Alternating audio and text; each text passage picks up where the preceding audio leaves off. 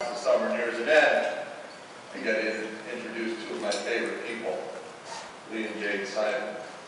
And just think about the contribution that they have made to Cleveland and Northeast Ohio through their philanthropy. And what really has most impressed me is this is not an accident. Stuart talked about goodness and the purpose of Project Love, and there can be no denying that the great work that Project Love does and the inherent goodness in Jane and Lee. But they took what they wanted to do, that goodness that was within them, and they figured out how they wanted to make an impact. This was not an accident. Their good works were not an accident. They studied it. They took time. They always takes time. They really figured out how they wanted to make an impact. And I think you'd all agree with me that they have made an incredible impact. So thank you. You are incredibly deserving of this award. I congratulate you. Welcome to the stage.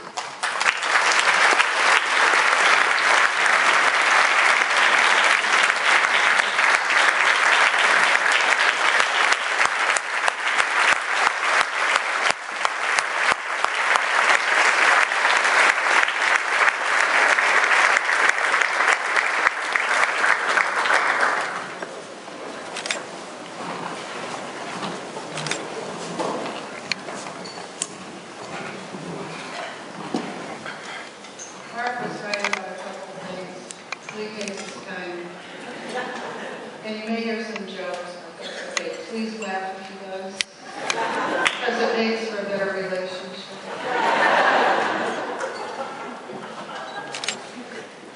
We are so happy to be here with Governor and Sister and sharing the podium. They are exemplary in their fields. And we're just everyday people. We were on an airplane once, and the flight attendant said to me, "I know who you are. I saw you at Trader Joe's." And I told my boyfriend, "You know that lady who was on TV with her husband, Mrs. Seidman? I saw her at Trader Joe's. And she is just an everyday person." And I said to her, "I am. And as my friends can tell you, I go to the supermarket, go to the dry cleaners. Most of the time I'm in a creation that no one would want to see me in, but we're everyday people. And it's good, and it makes you feel good. And what we did makes us really feel good to know that we are helping so many people. And now that I've been serious, you can have the comedian.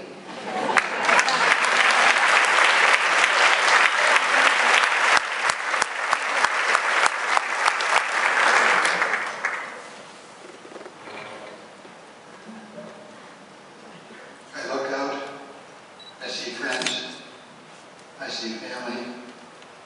So many, too many to acknowledge individually. But thank you all for giving up the hours, an important day, to be with us and to share this event, to share this occasion. Governor, you're safe. I don't want your job. We enjoy being here with friends, and we enjoy looking out and seeing people who are similarly philanthropically minded as we are. I've said before, I would be more selfish if you could tell me some way to take it with me. Nobody has been able to figure that out. So what we have tried to figure out is how can we do the most good for the most number of people in our community where Jane and I were both born, grew up, and have stayed here and plan to continue to stay here. On a less humorous note, my wife recently bought 2 cemetery plots. And she bought them in Highland. I said, well, that's different. Most of my family is not buried in Highland.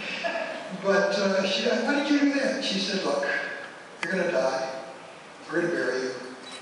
If in the middle of the night you're restless, you can get up and right next door you can go and play golf. I think we call that foresight. Project Love is something with which you are all familiar. I don't need to expound on that, Stuart. You have done a great job. And you continue to do a great job in our community for the people that need it most. And you talk about the most important thing to me, to Jane, to our family. Most important thing, sisters agree, because she knows it's education. Education. Without that, our country goes down the drain. But if we can educate our people and elevate them and give them the tools to be self-sufficient and prosperous, our country will thrive, it will survive, and we will all grow with it. I don't think there's anything more important that I can say. So thank you all for being here, and enjoy the rest of your afternoon. God bless.